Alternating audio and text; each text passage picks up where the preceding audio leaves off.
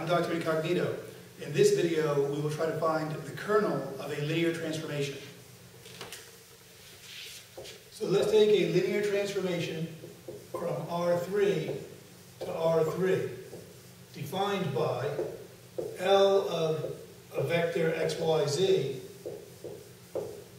equals a vector x plus y, x plus z, 2x plus y plus z. So this will be a linear transformation. I'll leave that to you to verify.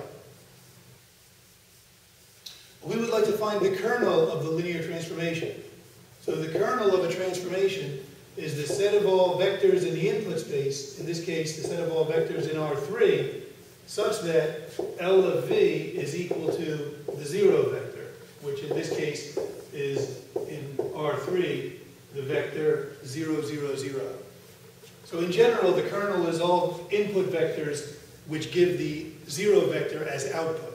So in this case, the set of all vectors in R3 which yield 0, 0, 0.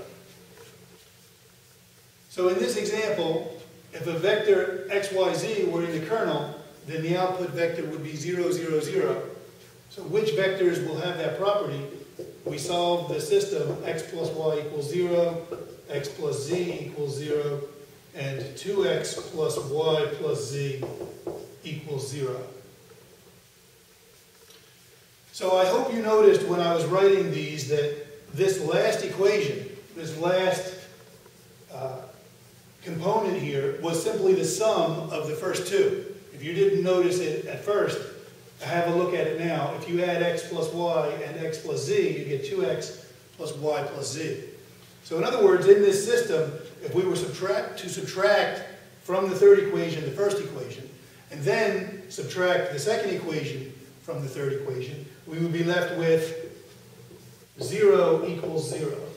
So this equation is not giving us any information, and our system is equivalent to just the first two equations. X plus y equals 0, and x plus z is equal to 0. So in this system, if we let x equal any number t, then y is equal to its negative, and so is z. So a solution to the system is x, y, z equals t, negative t, which is t times 1, negative 1, negative 1. So any vector of that form will have the property that L of that vector will be 0, 0, 0. So in other words, the kernel of L is the set of all vectors of the form t, 1, minus 1, 1, such that t is any scalar.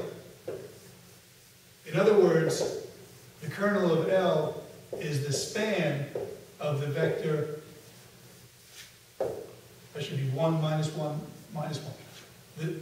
The kernel of L is the span of the vector 1, negative 1, negative 1. And that makes it one-dimensional. The dimension of the kernel of L is 1. So one last comment. The kernel of L always contains the 0 vector. In a linear transformation, if you input the 0 vector, you will always output the 0 vector. So the 0 vector will always be in the kernel of any linear transformation. Now, in this case, there are many other vectors in the kernel, including this one that you see here. And when the kernel contains more vectors than just the 0 vector, then that means that the linear transformation L is not one-to-one. The linear transformation is not one-to-one if the kernel contains more than just the 0 vector. Okay, that's a little look into the kernel of a linear transformation. Thank you for watching.